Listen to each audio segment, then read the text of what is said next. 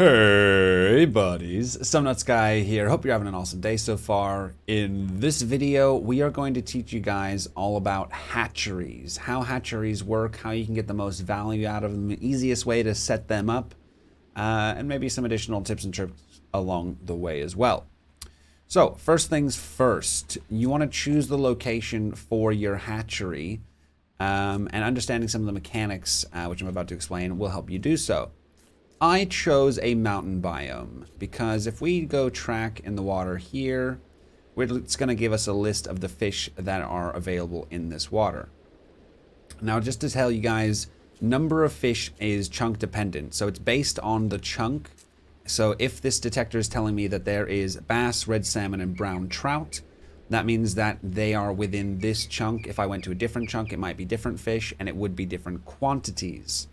Now, in creative mode, they've added, just for you guys if you have any interest, they've added a bunch of additional information as well. You don't get to see this in survival, but I just want to show you what it looks like in case you do your own testing. So, as you can see, there's a bunch of other fish that can spawn at lower Y levels or under different conditions. However, so these are all the ones that are sort of vertically in this chunk. However, if we take it down back into survival, we will see that there is only the 3 types of fish in this chunk. The bass, red salmon, and trout are the only things that can be fished from that. Now, if I were to crouch while I'm tracking, it will give me some additional information as well. Just tells me a bit more about the fish, as well as an indication as to how many are there. Light quantity, meager quantity, you know, it's not specific numbers like in creative. What I'm doing now is I'm showing you why I did this in a mountain biome. Go to any other biome ever, and you will see a ginormous list of potential fish available, and they'll be in any quantities from numerous, large quantities, vast, like lots and lots of fish, to maybe just a couple of some of the rarer ones. But to form a hatchery effectively, what you'll need to do is you will need to clear out every single fish that you do not want to possibly ever fish out of that hatchery. So I've just been holding sneak while I did that tracking, and you see it's given us some additional information, light quantity, sparse quantity, and it tells us that there's other fish lowing at lower altitudes. I also realized that my webcam is covering some of the information there. It's not that important because what I'm saying with words is the key factors, really. So this is my hatchery that I set up, and I have fished everything out of here. So I'm going to track in here, and this is going to tell me that there is red salmon, a decent sized redfish with a hooked jaw in light quantity. So the only fish that's in here is red salmon because I've cleared every other fish out. Now, red salmon isn't particularly useful. You probably won't want to do a hatchery for red salmon. Honestly, doing some testing for this and setting it all up was kind of a pain in the butt, literally just to get the video done. So I haven't gone so far as to create one that's got all the amazing fish in it and everything, because I simply probably won't do that. This isn't even something that I personally will use. However, a lot of you guys that really enjoy fishing will probably use this to quite high value. Now, what we have here is a 3x3 fishing area. It has to be 3x3 as a minimum to be valid, but you can put a bait box in here like this and this will still work. Now, this is the bait box. This right here is a bait box. And what this does is it allows you to repopulate the fish in your chunk. Bait box. So this allows you to it's really easy to make, and this allows you to replenish the fish in your chunk. So when I scan, it says light quantity. However, if I put a bait box with the appropriate bait for the fish in question, and I come back and I check it much later, there will be more fish in there. I might say it's in large quantity, or, you know, whatever the case may be. So how do you determine what fish you want to create a hatchery for? And how do you locate where to get that fish originally? And then how do you find out what bait it eats to replenish its numbers? So I can fish this chunk to nothing, and then if I fish all the fish out of here, it'll say there's no fish in here, and I'd have to move to a new chunk. That's kind of the basis on how this works. So as an example, we could go to fishing. Fishing would be fishing made better. And we've got a bunch of different fish here. We've got things like the golden koi. If you right click, you can use a scaling knife to pull off a golden nugget. Not particularly great, but pearl sardine, you can get ender pearls. These are fished from the void, however.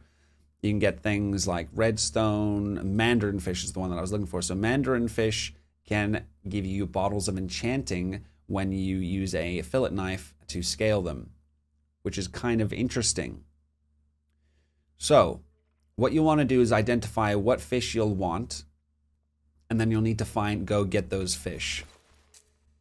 To determine what fish you, or where to find the fish and what bait is required, you go to the wiki is the best page. I'll link this wiki in the description below for you guys.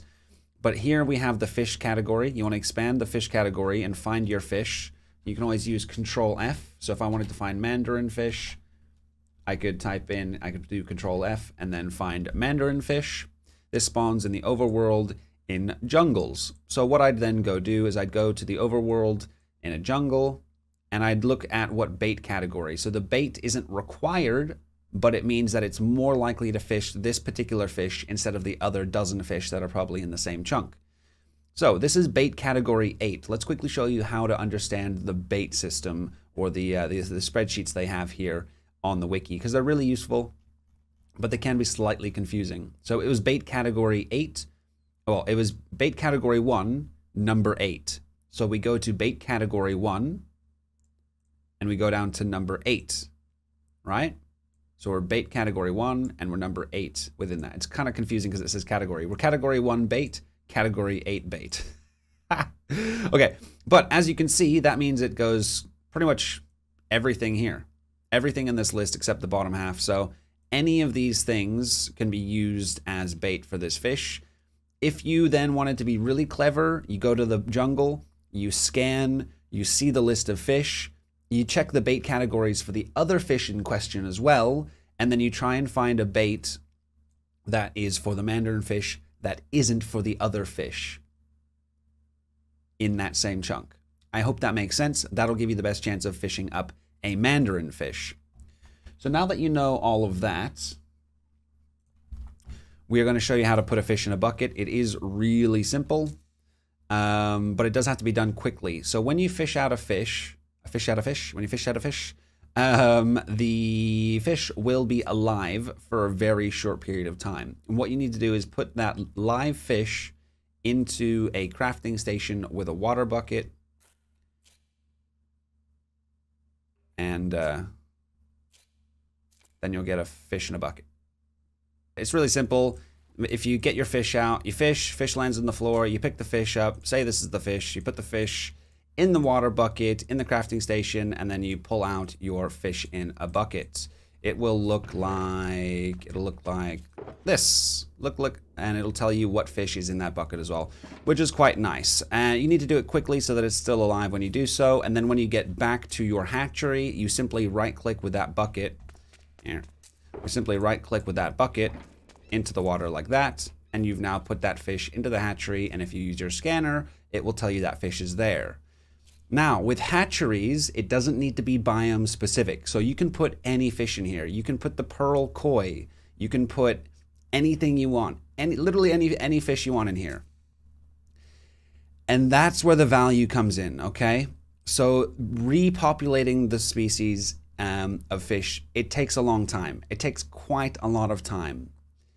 So once you've got the correct bait in there, say spider's eye is a valid bait for many fish. Obviously check the bait like we just did. And it does take a lot of time for the numbers to build up. However, each type of fish, the speed is mutually exclusive. Anyway, they can all go at the same speed alongside each other together. If you have a dozen different types of fish, it's not going to slow down the production of each fish. If you have a dozen types, they're all going to be reproducing as fast as if there was only that one fish in there, if that makes sense. Additionally, it's essentially a 24/7 reproduction because it has a catch-up system. If the chunk is unloaded, when you come back to reload that chunk, or when that chunk gets loaded in, it will do a catch-up calculations to catch up the reproduction for you. So it is technically running 24/7. So to get the most value out of a hatchery, you want as many different types of fish in there as possible, because they all reproduce at the same rate no matter how many different types are in there. And you want to make sure you keep the bait box full. And yeah, man, that's kind of it. It's if you get a bunch of different fish in there, it can be really useful. Say, for example, you know, you're stuck in a winter or a summer inside your base because it's, you know, too hot or cold to go outside. Maybe you get a mob event, maybe it's a blood moon. Maybe you just feel like chilling out and relaxing, watching a TV show and still getting some value here in RLCraft. Whatever the case may be, this is quite a nice way that you can really comfortably gain some quite solid resources. I mean, Mandarin fish XP bottles as well, so XP farms, whatever the case may be. Now, it's not going to be an amazing farm for any particular individual thing because it is quite slow for them to reproduce. You're not going to get a bajillion XP bottles, but if you have a bunch of different fish in there, you are going to get a bunch of really useful materials over time. You just need to make sure that you're careful not to completely overfish each individual type of fish. You need to make sure there's always at least 2 types of the same fish for them to be able to reproduce, of course. Alrighty, guys. If you guys enjoyed the video, give it a thumbs up. If you'd like to see more videos like this, consider subscribing. I go live on my Twitch channel pretty much every day except Monday and Friday I usually take for editing. I also run an RLCraft 2.9 server you guys would be welcome to join. All you have to do is jump on the Twitch channel, which is twitch.tv/SomeNutzGuy, earn 3,000 channel points, unlock the whitelist to the channel point redemptions, and then you'll be able to join us. Alrighty, guys. Hope you have an awesome rest of your day. Take care.